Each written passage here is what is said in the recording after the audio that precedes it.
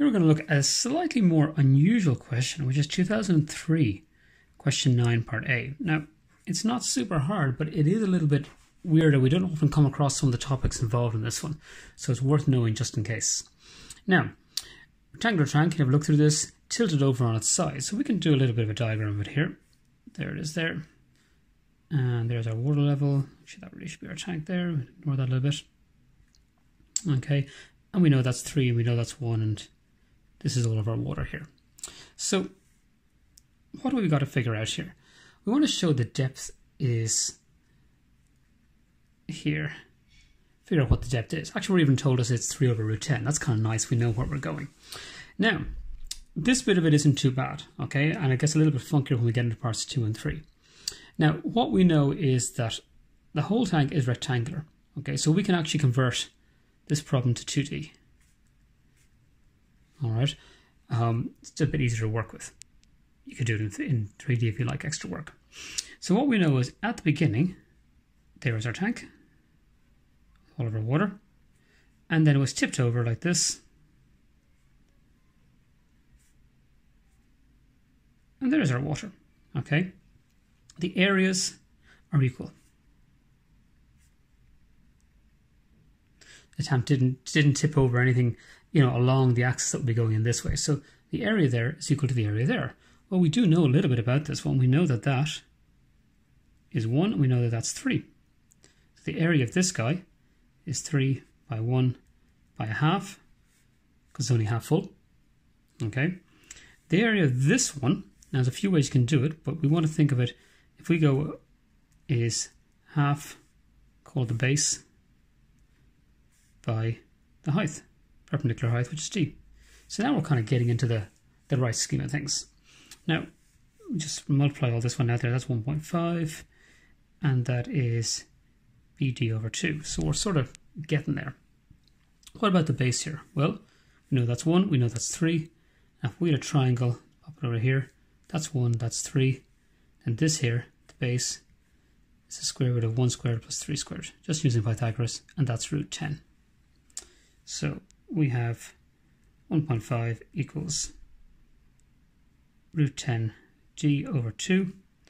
Bring the 2 up there, we get 3. Bring this one down here, we get d equals 3 over root 10. All right, QED. Shown. So that bit wasn't so bad, but it does get a little bit trickier as we move along here. Now, thrust is the one we don't often see in this one here, and that is equal to pressure by the area. Okay, so let's have a little look at part 2. Show the thrust on the base of the tank is that. So again, we have a nice little one. They're going to show us where we're going to go.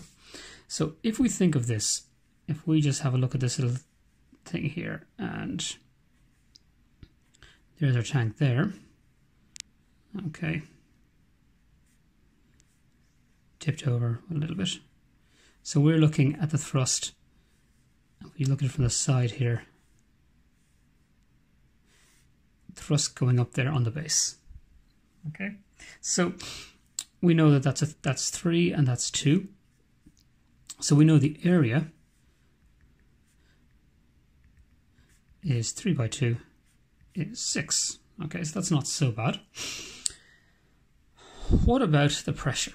Well, if we look at this, as it goes across, the pressure is even. Okay, so it's moving across this axis. So we need to find the average pressure. Okay, you can see the pressure is very low here, it's very high here. So what we want is, just make a little bit of a line around that one that came over. The thrust is the average pressure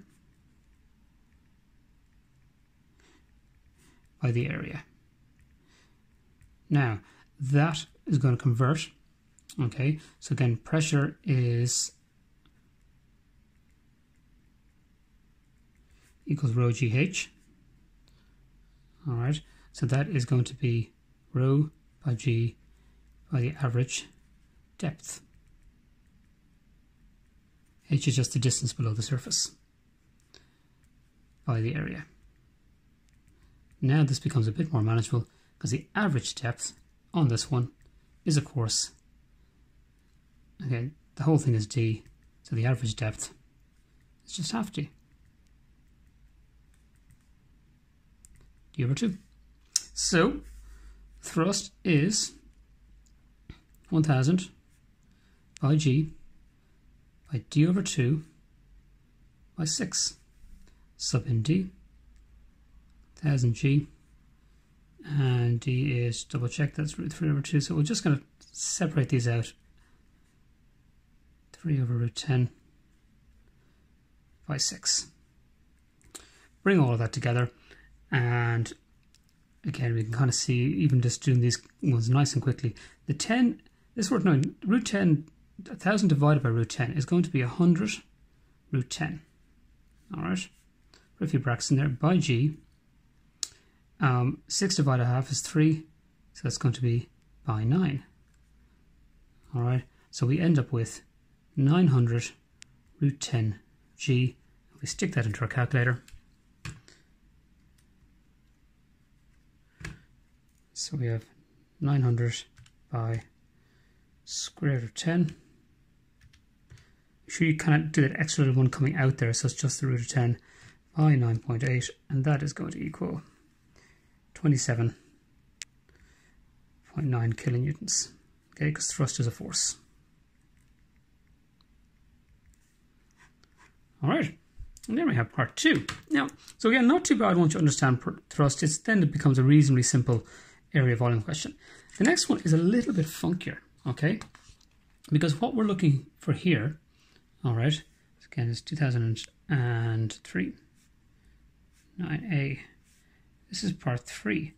This is on the base of the tank, okay? So, on the vertical side walls. So again, if we do a little bit of a diagram of a tank, let's see, can we get this nicely in 3D? Okay, so there it is, tipped over. Okay, it's this wall here. All right, what kind of thrust is on that one? Well, first of all, first things first, is the area here, we're actually only using half of it. Okay, so the area of the vertical. Okay, so we know there's 1 high and it's 3 long, is 1 by 3 by a half, because we've only got it half full. So there's only pressure on half of the side of it. All right, so that is kind of step number 1, and that equals, of course, 3 over 2. Now, what about the thrust? So this is kind of interesting. It's pushing on a triangle. And if I just do a little bit of a diagram here, we'll just look at the side on its own. Okay, where is it pushing on it? Okay, we could say kind of half the depth, but there's quite a lot more going across here than there is down there. So if you imagine those all individual little bits pushing, there's a lot more up on the top. So we can't just say it's half of it. And we need to bring in the idea of a centroid. Okay, and this is one you may not have come across. If we divide each side in half, okay, that is our centroid.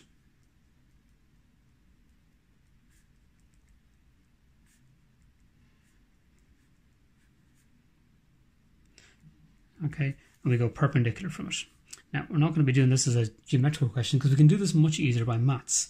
All right, if we have x1 and y1, so if we had coordinates on this, x2, y2, and x3, y3, we know that centroid is at points x1 plus x2 plus x3 all over 3, and the same for y.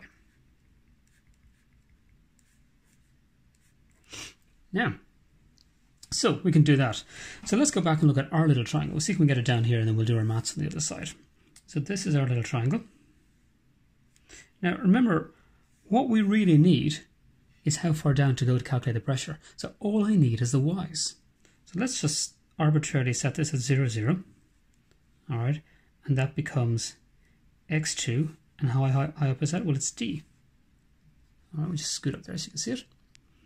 And of course, this one is going to be x3 and d, because this height here is d. All right, I just don't care what the x's are, that's why I haven't bothered figuring them out. And technically speaking, that's x1, but we won't worry about that. So what I end up with here is, who cares? on the x-coordinates, and 0 plus d over 3 on the y-coordinates. Okay, so therefore, if we look at our centroid